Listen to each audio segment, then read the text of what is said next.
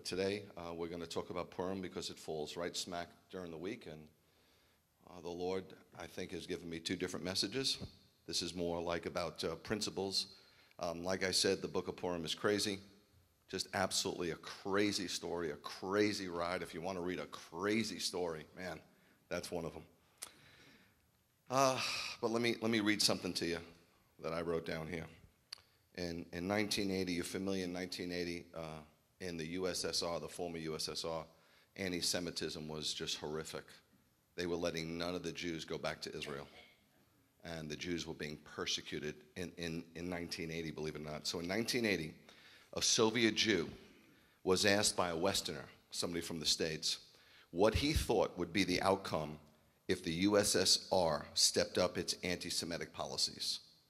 Quote, "Oh, probably a feast." End quote.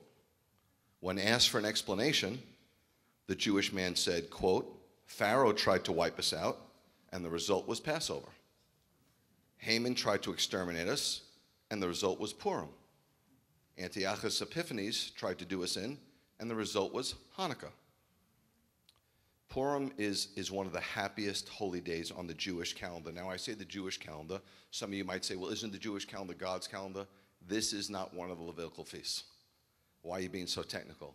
Because you need to be. Let me ask something. How many times have you been in church or you've heard somebody say, when the enemy comes in like a flood, God will raise a standard? Has anybody ever heard that? That is not from the Bible.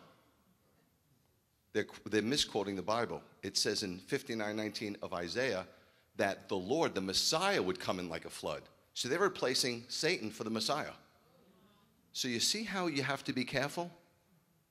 You really should not misquote the Lord. Purim is one of the holiest days and the happiest days on the Jewish calendar. Haman, you guys weren't raised in Judaism, were you? When you hear... Yeah. Some people here, like for the first time, some devout Christians, like, why are they booing him? That's not polite, especially not here in Macon. Haman was a murderer. He had the spirit of the Antichrist. So when you hear his name, you know, all Jewish people know whenever you hear his name. That's why Humintashen, you know, the cookies, that's Hebrew for Haman's hats. That's why we eat them. That's what I say. And if you're a devout Christian, you're here and you don't understand what's going on, that's because you've put a wall between the Old Testament and the New Testament. It's the Bible. It's his history, his story, and it runs all the way through. You can't pick and choose what's important to you. Purim is one of the happiest holy days. Haman, an ancient Persian forerunner of Hitler, plotted to kill all the Jews. The Lord foiled his plan and avenged the Jews from this would-be mass murderer and all his supporters. Aside from Torah, Esther is the Bible's best-known book among modern Jews. So it's Torah and the book of Esther. The rabbis wrote in the Talmud, there's 6,200 pages of Jewish writings, oral traditions and things of this nature. I don't necessarily read it, but I just want to tell you a quote from it. Ta'ani 29a, it says, "From the beginning of Adar," that's the month that Purim falls out, "we increase our happiness." Okay? That's how special Purim is. And it's always been special to me. I've been celebrating it since I've been in the womb, really. My mother was in synagogue and I was in her. Purim relates how Esther is drafted into King Ahasuerus' beauty contest, all the while at her cousin's Mordecai's directive, keeping her religious origins a secret. A short time later, after Esther has won the contest and married the king, Mordecai infuriated Ahasuerus' most powerful advisor, Haman, by refusing to bow before him. Haman considers it, some people here for the first time says, is this like an interactive theater piece? Are we going to have to get out of like a mystery box? We're not allowed to talk in church. So he refused to bow before him. Haman considers it beneath his dignity to wreak vengeance upon Mordecai alone. Instead, he concocts a plan to wipe out all the Jews, using arguments that have remained part of the arsenal of anti-Semites ever since. Haman speaks to Ahasuerus that the Jews were dangerous. By the way, the anti-Semites have been saying this for years. The Jews have left a blessing everywhere they've gone.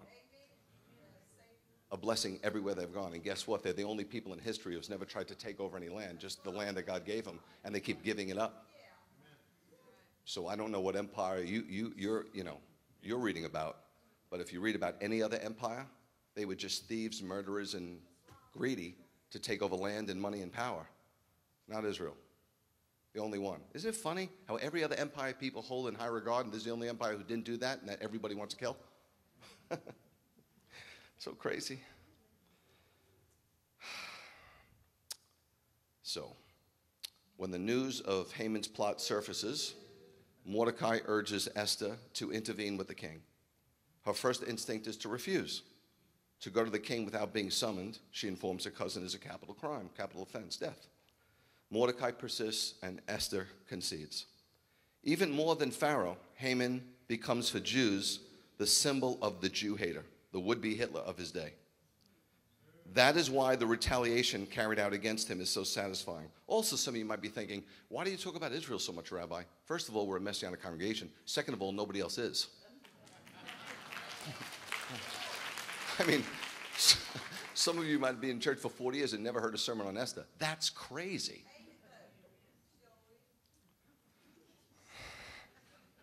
Did you say show is? Thank you for reminding me I'm not in New York. Even more than Pharaoh, Haman becomes for Jews the symbol of the Jew hater, the would-be Hitler of his day. That is why the retaliation carried out against him is so satisfying. You know, the Nuremberg trials in 46, when they hung some Nazi war criminals, do you know they yelled out Purim Fest because they hung 10 of them, and 10 of Haman's sons were hung? They knew about Purim. Mass murdering, genocide, demonic people knew about Purim, but the church doesn't. Anyway. Esther goes to Ahasuerus and succeeds in turning him against his evildoer. Haman is hanged from the very gallows he set up for Mordecai. The Jews are saved, and Esther presumably lives happily ever after. Women as well as men are commanded to hear the public reading of the biblical scroll of Esther as a reminder to future generations of this incredible deliverance. Because there's going to come a time in the last days when all the nations are around her, and I want to keep telling my kids, if you're around that day, fret not. Messiah's coming back to beat the crap out of them.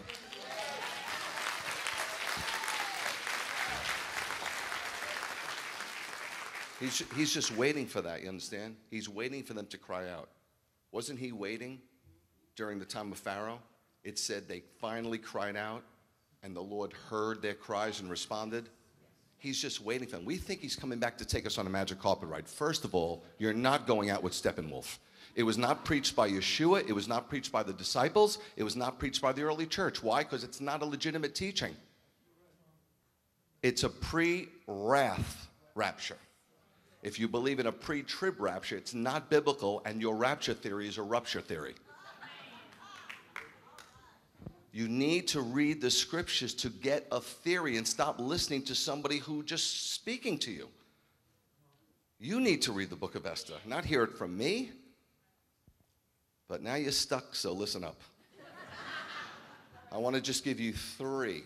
I know this is making some Baptists really happy. 3.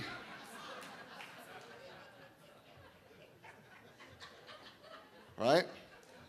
I don't know where they get this from. It's like they go to seminary and they go, can't do 4 points.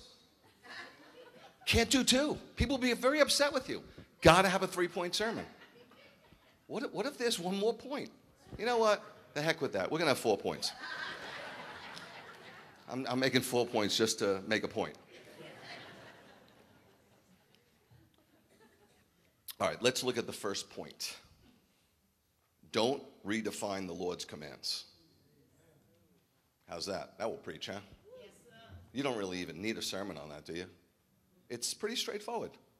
Don't redefine the Lord's commands. If he said something, don't carry it out 90%, 98%, 99.9%.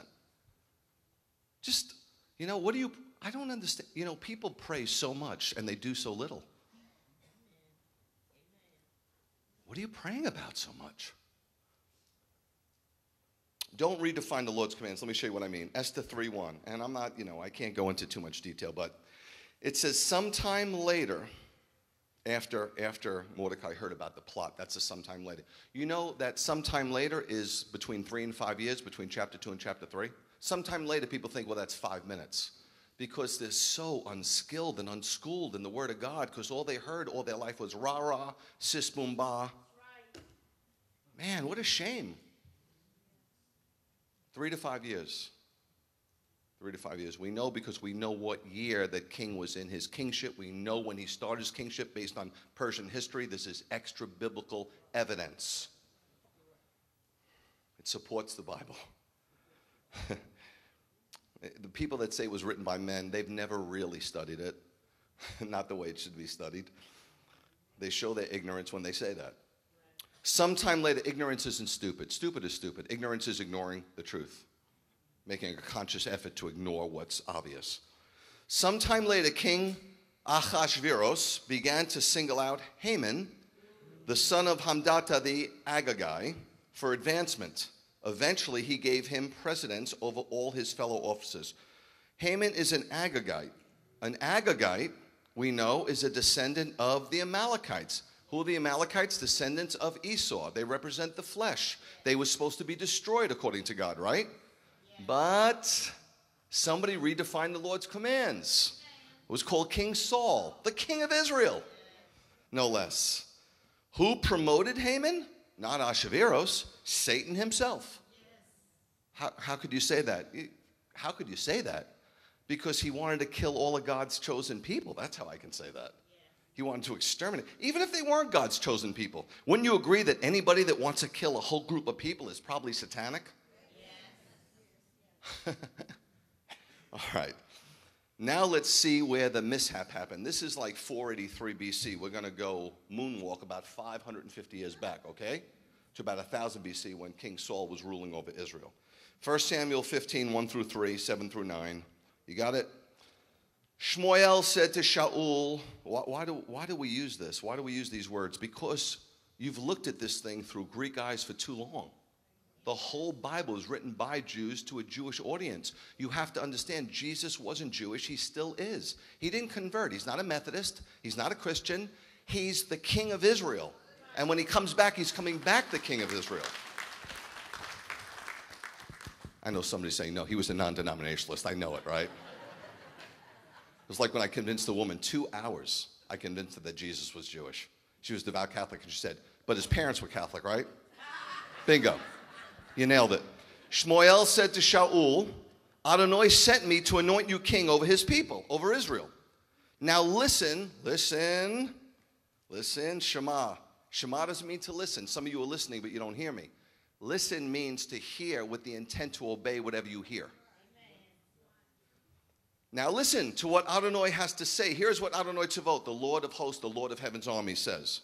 Okay, he's saying the Lord of heaven's armies because he wants him to know, hey, this is God. Okay? This is God. He's not your little buddy. He's not the big man upstairs. This is God, Almighty God. And I'm a prophet speaking on his behalf. I remember what Amalek did to Israel. See, there it is. God keeps good records. How they fought against Israel when they were coming up from Egypt. Now go and attack Amalek and completely destroy everything they have. Now, so many people have a problem with this. They're like, kill the men, the women, the children. I don't want to deal with that kind of God. Okay, first of all, when Yeshua comes back, it says that he's got fire in his eyes and a sword in his mouth, and the blood will be up to the bridle of the horse. How do you think the blood's going to get up that high?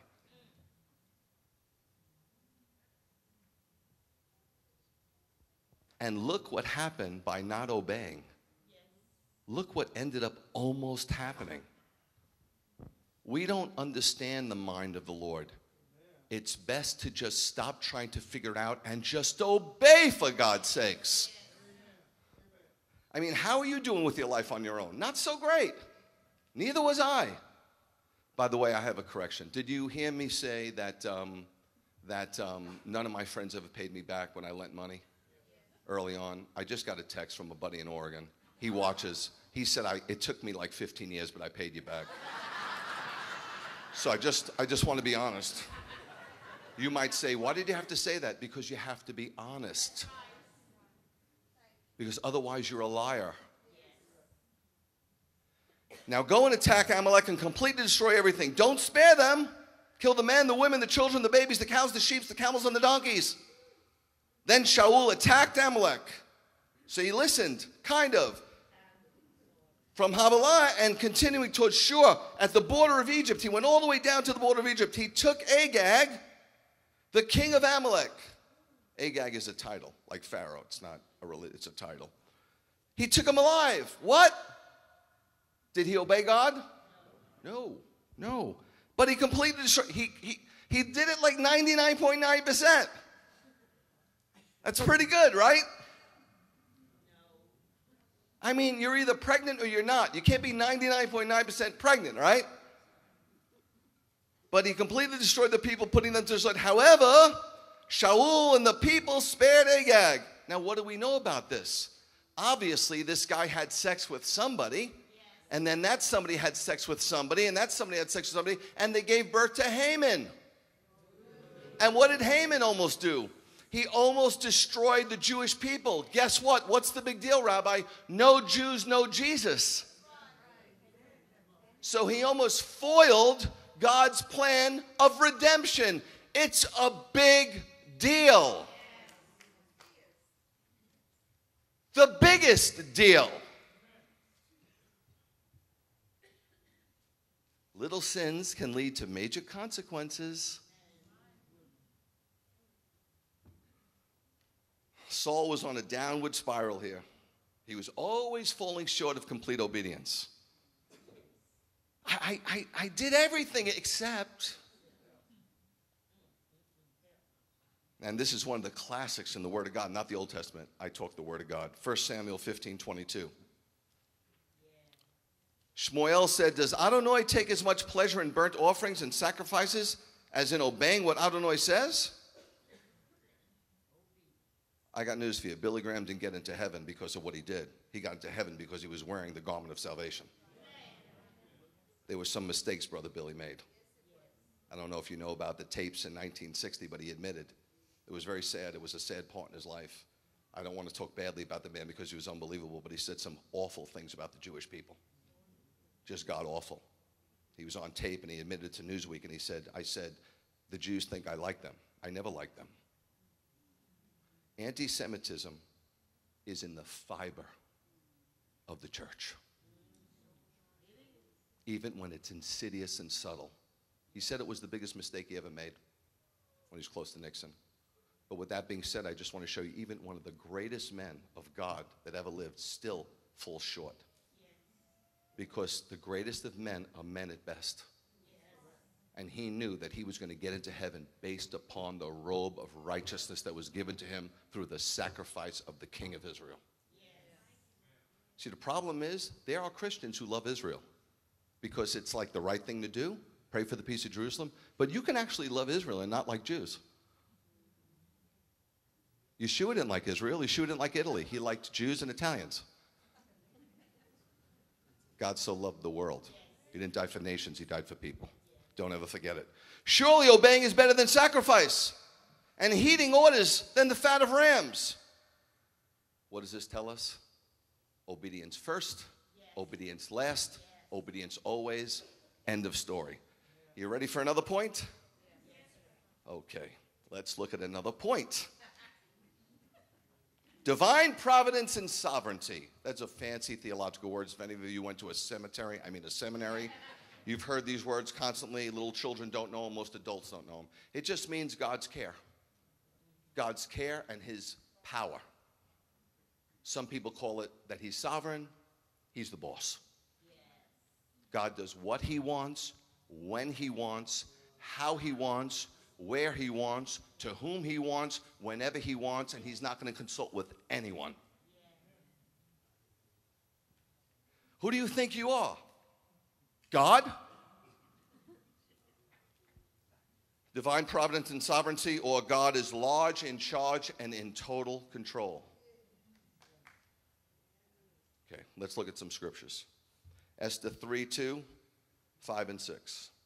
All the king's servants at the king's gate would kneel and bow down before Haman because the king had so ordered. It wasn't so much Haman's order, it was the king's order. But Mordecai would neither kneel nor bow down to him. Why would he not bow down? Worship the Lord your God and him only. Real simple. Yeshua just repeated it, right? When the enemy came in him, bow down to me and I'll give you all these kingdoms. Could he? Yes. He's the God of this world. When you serve the world, you serve Satan. Make no mistake. Sorry. That's the truth. He's the God of this world. He could have gave it to him, but it was time wasn't right. And he said, no, you shall bow down to the Lord your God and him only, right? So Mordecai was doing a great job. Haman was furious when he saw that Mordecai was not kneeling and bowing to him. However, on learning what people Mordecai belonged to, it seemed to him a waste. You know, why should I just kill Mordecai? Why don't I kill all the Jews in 127 provinces? From India to Ethiopia, let's kill every single one. Rather, he decided to destroy all of Mordecai's people, the Jews, throughout the whole of Ahasuerus' kingdom. Haman was under the influence of the spirit of the Antichrist. When you are anti-Semitic, you are under the spirit of the Antichrist. Period. Rabbi, that can't be. Well, you tell me what spirit it is then. Is it the Spirit of God? There's only two spirits. There's the Holy Spirit and the unholy spirit. There's not a third choice. This isn't let's make a deal. There's only two. Why is this spirit had been around forever? Kill the Jews, kill the Jews, kill the Jews. Because look at the first prophecy way back in the beginning, Genesis 3:15. Do we have it? Good. I will put, this is God speaking, animosity, hatred, extreme hatred between you, Satan, and the woman. Who's the woman? We know from Revelation 12 it's Israel. How do we know that? Between your descendant and her descendant, or some of your versions say her seed and your seed. First of all, seed is plural or singular? Some of you are like, I don't want to say it because I don't know. There's no S. Seeds would be plural. Seed is singular. And if you look up seed in the Hebrew language that this is written in, it speaks about semen. A woman doesn't have semen. She doesn't have a seed. She has an egg. So who is he speaking to? He's speaking that the Holy Spirit, God will come over you and birth the Messiah. Wow, that's deep. That's just reading it and looking up a couple of words. So there's going to be this hatred between the devil and his seed, the Antichrist, and the woman and her seed, or the Christ, right? This is what it's all about, guys. This spiritual war going on for your soul and your decision-making, your will, every minute of the day. Every minute of the day.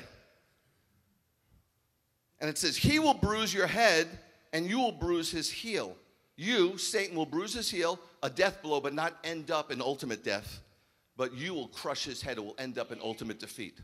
So if I'm the devil, and I know this prophecy way back, what do I want to do? I want to get to the woman. I want to kill the Jews so the golden child isn't born. This sounds sci-fi. If you would ever really take time to read the Bible, you'd be so into it. Of course, it's the coolest book ever. With everything, espionage and murder and mayhem, mystery. It's amazing. But you read that crap, I don't even know what it is, but it's junk. Fiction. This is true, man. It's true. So the devil was after her.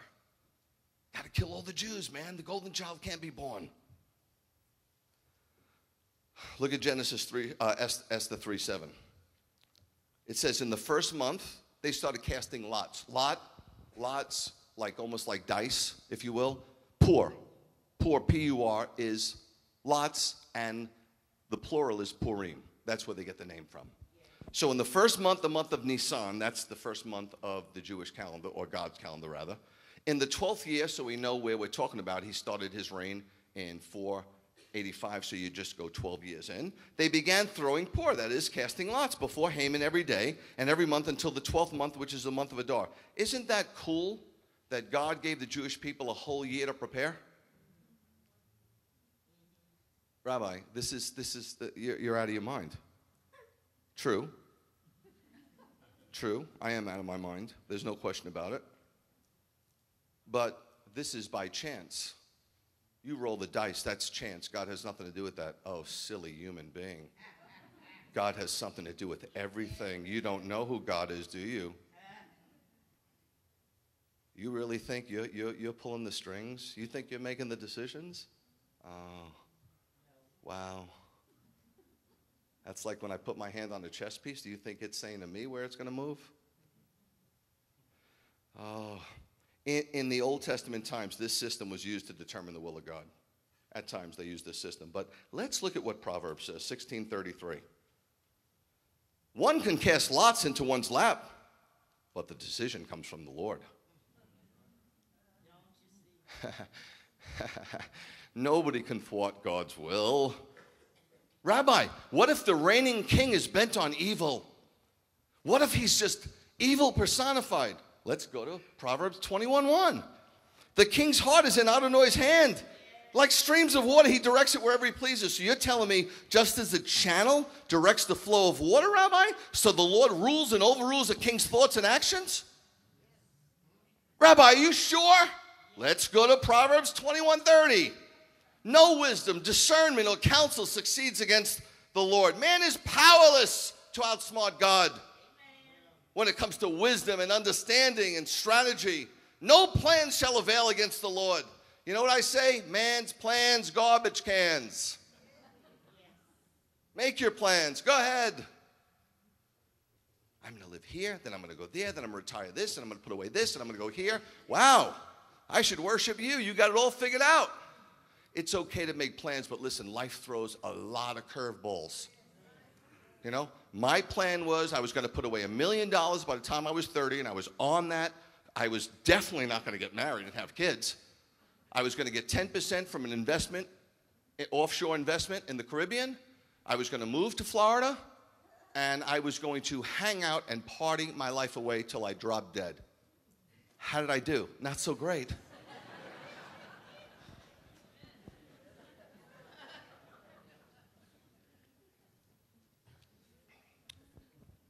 Okay, so point 1, don't redefine the Lord's commands. Point 2, divine providence and sovereignty. Point 3, human responsibility. See, Rabbi, you just said God's in control of everything. Now you're saying human responsibility? Yes.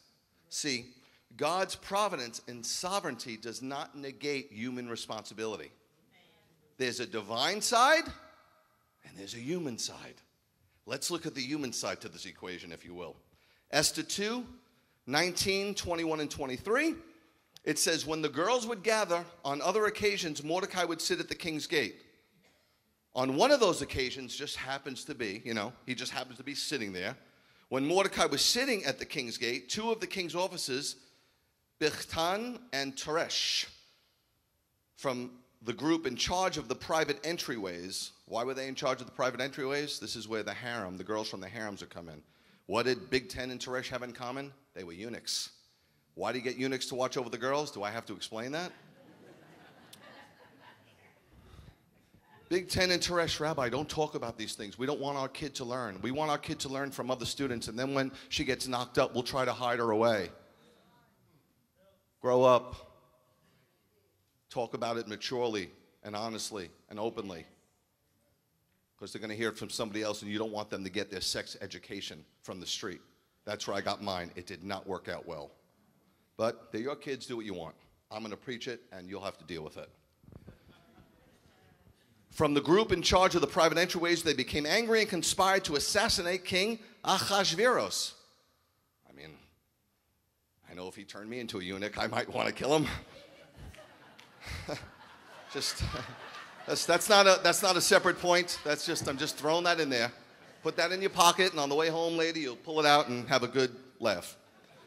But Mordecai learned about it and told Esther the queen. The matter was investigated, found to be true, and both were hanged on a stake. If it wasn't bad enough, right? All this was recorded in the daily journal that was kept with the king. Imagine that. In his chronicles. The king always had chronicles. You'll read about it in Chronicles, about other kings who had chronicles. We don't know where they are, but I'm sure somebody's going to find them. They always do. And whoever writes that chronicle is going to make $1 billion because people always want to learn about secret stuff. There's no secret. All the secrets are told. Read Ephesians. I will. All right, so yes, Mordecai was in the right place at the right time, right? He was definitely in the right place, but he had to act. What if he didn't say anything? There would be no story of Esther. There'd be no story of Yeshua. There'd be no redemption. There'd be no monotheism. There'd be no Bible. There'd be no Yeshua. The Jews gave us monotheism. We'd be polytheistic. We'd believe in 1,000,000 gods.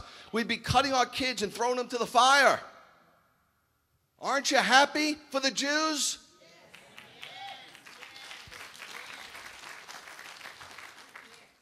So he had to act. Look, Esther 4:10 through 11. Then Esther spoke to Hathach and gave him this message for Mordecai. All the king's officials, as well as the people in the royal provinces, know, it's public knowledge, that if anyone, man or woman, it doesn't matter, even me, the queen, approaches the king in the inner courtyard without being summoned, there's just one law. He must be put to death. I mean, this is a big gamble. It says, unless the king holds out his gold scepter for him to remain alive. But he hasn't summoned. I haven't been summoned. She wasn't summoned for 30 days. It's been a month. What do you think she's thinking?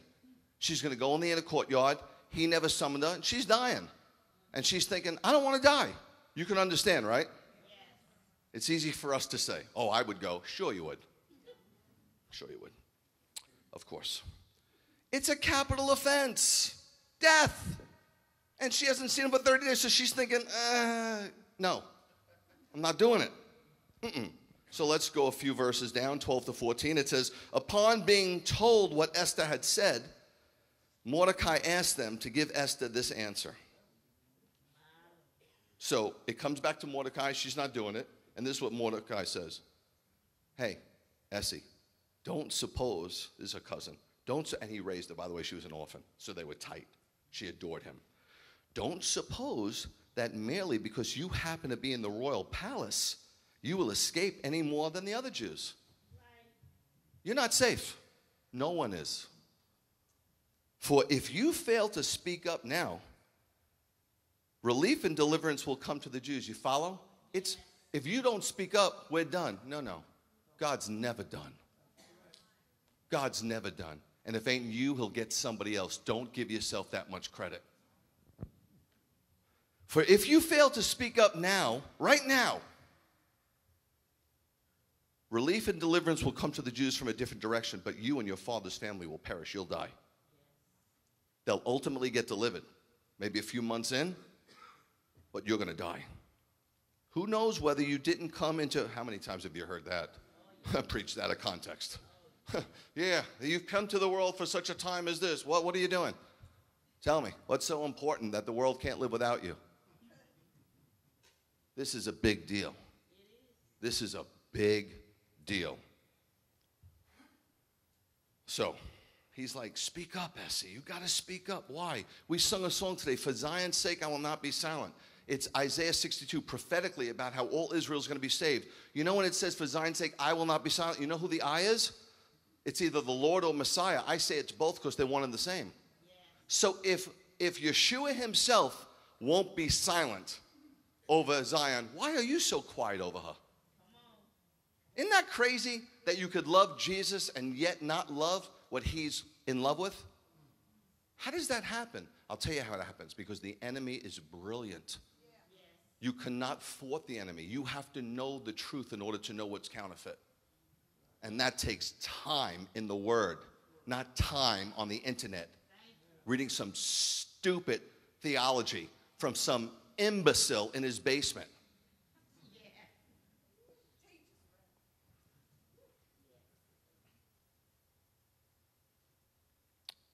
Look at this quote. You've heard this quote a million times. The only thing necessary for the triumph of evil is that good men do nothing Now, I always, when I quote anybody, I always give them the credit. Always, always, always. Never once did not. However, we don't know who this quote is from. Some say it's that Irish statesman, Edmund Burke, 1770, but he didn't exactly say this. Some say this British philosopher, John Stuart Mill, in 1878. Some say Charles Frederick Aked, a prominent preacher from London, 1920. The fact is, they've said derivatives of this, but this statement is so true. Do you know that today, when a woman is being beaten, sometimes even raped in public, they take out their cameras and film it, but they don't get involved? What kind of society we living in, man?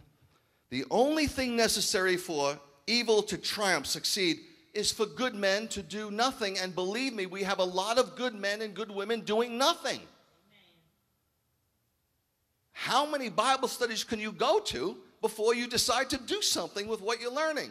Now, I'm not saying that everybody that goes to a Bible study doesn't do anything. Don't get me wrong. But I'm just saying sometimes the scales are really tipped in the other way. This is how it happens. So Esther 4, 15, 16, what happens? Esther had them return this answer to Mordecai. Go and assemble all the Jews to be found in Shushan, and have them fast for me, neither eating nor drinking for 3 days, night and day. Also I and the girls attending me will fast the same way. Then I will go into the king, which is against the law, but if I die, I die. It's the right thing to do.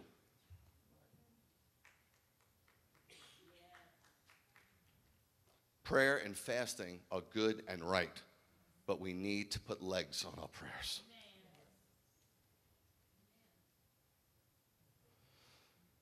Point 4, my favorite point. The absurdity of wickedness, or as I call it, the divine boomerang. Okay, Esther 7, 9 through 10. Harvona, one of the king's attendants, said, look, the gallows 75 feet high that Haman made for Mordecai. One of the most astounding things in the story, you've probably read it a million times, but and I'm sure you didn't really necessarily miss it, but you ever see in chapter 5 when Esther has favor with the king, of course, and he says, what can I give to you? Even up to half your kingdom. And she says, I just would like you and your associate, your right-hand man, to come to a dinner that I prepare, right? And then at the dinner, he says again, Essie, my love, what do you want? I'd give you half the kingdom. And she asks for another dinner. You ever wonder why she just didn't tell him at the first dinner? Just tell him at the first dinner that Haman's trying to kill all your people. Because he would have sided with Haman. It was during that night and the next night, that night according to the Bible, that the king had insomnia. Just so happens. And what does he ask for? His chronicles, because he knows that his life is a sleeper. So bring me my chronicles and I'll fall asleep. And they just happen to open up to where Mordecai saved his life. And then he says, what have you done for him? Nothing. And he's like, wow, Mordecai, the Jews saved my life. The Jews. And that's when he came the next night for the banquet. Do you see how stunning God is? Do you see how crazy the story is? Isn't that exciting? See, the whole idea was that you would leave with more faith today. That was the idea, that this would be a faith injection. Crazy. Isn't it wonderful that King Ahasuerus couldn't sleep? But isn't it even more wonderful that we have a king that doesn't sleep? All right.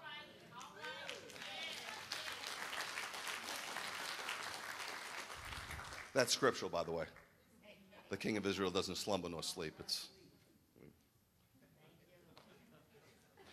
Harvona, one of the king's attendants, said, look, the gallows 75 feet high that Haman made for Mordecai. You know, he was such a little whiner, you know.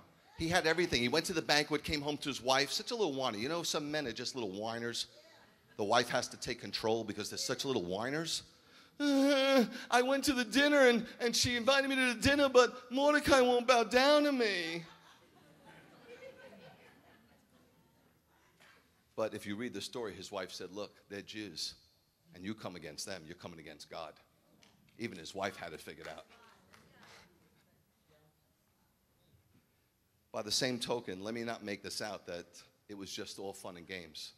Because as far as I'm concerned, as a dyed-in-the-wool Jew, there's been many a Haman and only one Purim. According to demographers, there should be 350 million of us. There's 14 million. The worst, most horrific atrocities by men of religion. Men of religion, sadly enough, that's the worst part. So the gallows is 75 feet high. Haman made for Mordecai, who spoke only good for the king, is standing at Haman's house. The king said, hang him on it. Imagine that. The divine boomerang. He throws, right? I'm going to kill Mordecai. I built this for Mordecai.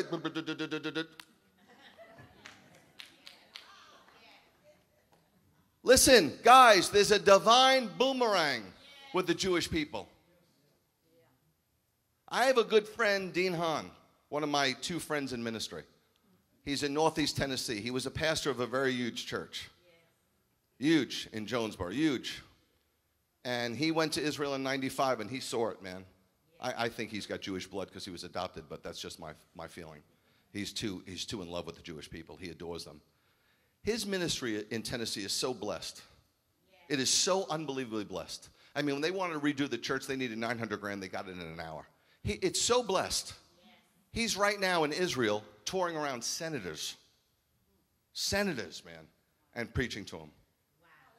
And if you ask him, why are you so blessed? Although he's a wonderful man, why are you so blessed? He says, I preach about Israel every sermon. Something about Israel. He said, it's Genesis 12:3, Rabbi. I said, I know. Why do you get it and so few do? You're an anomaly. He said, I don't know. They're blinded. So the king said, hang him on it. So they hanged Haman on the gallows he had prepared for Mordecai. Imagine that. Haman took Mordecai's place on the gallows. Boomerang! Esther 8, 1 through 2.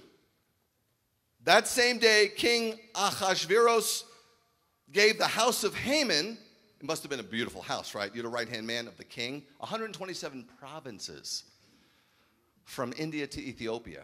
Guy was a multi-mega billionaire. Do you know what kind of house he lived in? Did you see the party he had? 12 months! That guy knew how to party. Goblets made out of 24-karat gold, and each goblet was different. Couches, mosaics. I mean, the guy was like a gazillionaire. One of the richest men ever. So his right-hand man must have had a nice crib. But guess what? This poor schnook, right? The house of Haman, the enemy of Jew.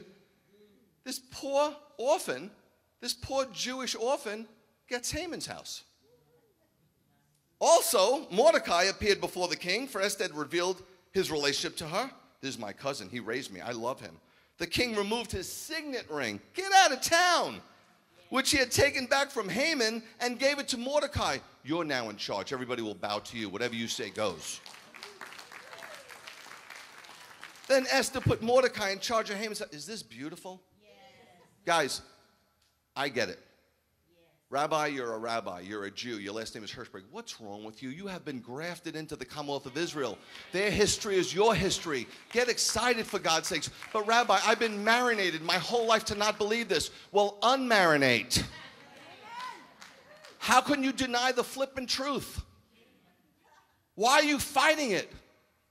Rabbi, I don't really like Jews. And there's some people that might not blacks in here. And there's some people that might not like whites.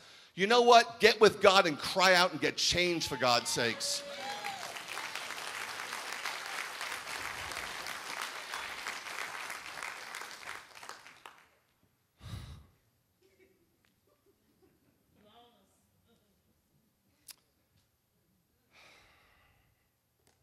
Haman's house was given to Esther, and Haman's position was given to Mordecai.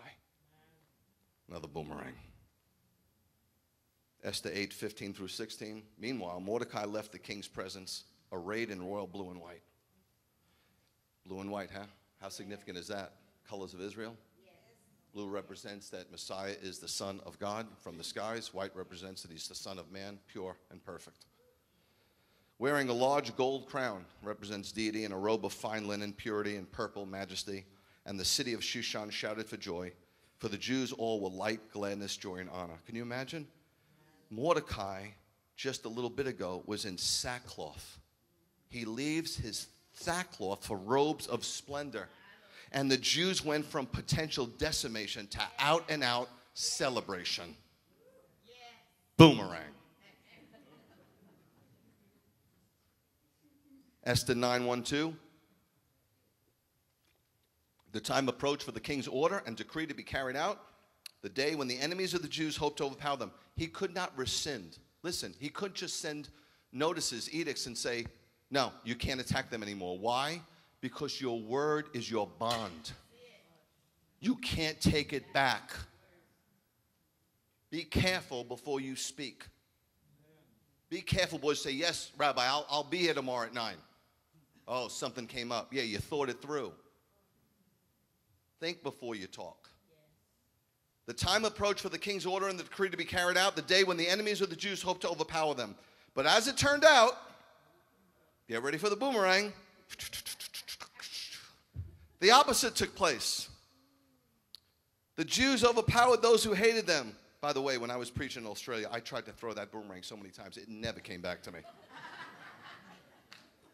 But there was a guy who lived in the outback, and I'm telling you, it was unbelievable what he could do with that boomerang. Thus, on the 13th day of the 12th month, that's where we're in right now, the month of Adar, the Jews assembled in their cities throughout all the provinces of King Ahasuerus to attack anyone who tried to do them harm, and no one was able to withstand them because all the peoples were afraid of them. Why were they so afraid? Because God is God. Because God can do anything. He's not going to rescind his word. He's not going to break his covenants. He's not going to turn back on his promises. He's not going to turn away from his people. For Zion's sake, he will not be silent. This is good, right? Yes, sir. Very good. Not good. I'm saying this is good. I love the word of God. I'm not talking. You could say this too. This is unbelievable. So instead of the Jewish people becoming victims, they became victors. Boomerang. It even says that a lot of the people became Jews. Why do you want me to become a Gentile? Why do you want me to celebrate feasts that aren't even in the Bible? Why do you want me to do that? Look, you do whatever you have to do. Listen to me. If you're a group, let's say, that you work on the weekends, and you want to meet once a week to honor God, right? And let's say it works. Let's say you're waiters or waitresses. I don't know. But you got to work on weekends. So you decide Tuesday night you're going to meet and worship God. Is there any foul or violation with that? No. The foul and the violation is when you say that Tuesday is the new Sabbath. Guys, you could meet Sunday all day long. I have no problem. I could care less, but it's not the Sabbath. And it wasn't changed. Read your history and find out how it was changed. So just don't call it the new Sabbath. That's all. And then you're good to go. Eat what you want. Celebrate whatever you want. I don't care. Just don't tell me I can't. Because not only do I have to, according to this, I want to. I enjoy it.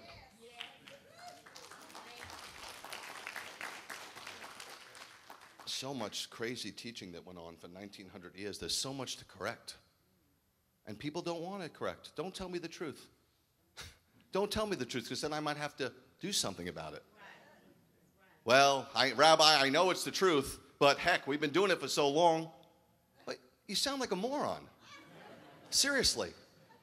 Is that what you want to say to Jesus? I know, or Saul, well, I know you wanted me to kill all of them, but heck, I've been, only obeying you 90% of the time the whole time. I'm not going to change now. Rabbi, you say crazy things. I have to say crazy things to make a point. I have to. It's crazy to me. How are we going to become one if everybody's doing different stuff? He'll be back soon. He'll teach us for 1,000 years. Esther 9:20-22. Mordecai recorded these events and sent letters to all the Jews in the provinces of King Ahasuerus, both near and far, instructing them to observe the 14th day of the month of Adar and the 15th day every year to commemorate the days on which the Jews obtain rest. Now you might say, wait a minute. This was Mordecai's doing. Was he anointed? Did it come from the Lord? Listen, in Acts 15 of the Jerusalem Council, did it come from the Lord when Paul said, it is in my estimation what I think we should do? Read it. When in Acts 15, he had to start somewhere. These were crazy pagan people. Having sex with their kids, having sex with their animals. They were crazy. So he said, how are we, the people of God, going to sit with them? They're drinking blood. I've been to places where I sat with them as they drank blood. The Maasai tribe in Kenya. So he had to get on some firm ground where we can just have some table fellowship. So he gave them like 4 laws where they can sit. And then he said, we'll teach them. Yes. That's what it says, right? Yes. All right. Where was I before you rudely interrupted me? The 15th day every year to commemorate the days on which the Jews obtained rest from their enemies, and the month which for them was turned, see the boomerang, from sorrow into gladness, and from mourning into a holiday. They were to make them days of celebrating and rejoicing, sending portions of food to each other, giving gifts to the poor. Whenever we have a holiday, it's just not about us. We look to take care of the poor too. We don't want our holidays to be self-centered. Oh, I'm blessed. Too blessed to be stressed. You ever see those people? You come up to them, you try to tell them your woes, and they're like, I don't want to hear it. I'm too blessed to be stressed. Good for you. Sorrow into gladness, mourning into joy, boomerang. So before we close, we got to close. Got to get out of here. Let's do a quick recapitulation of the Feast of Purim. Recapitulation of the Feast of Purim. 1, don't redefine God's commands. 2, God is providential and sovereign. 3, God's providence and sovereignty does not negate human responsibility, and wickedness is absurd. Now let me give you the Greg Hershberg version. Esther recap. Little sins can lead to major consequences. God is large and charged and in total control. You got to put legs on your prayers, and when it comes to the Jewish people, beware of the divine boomerang.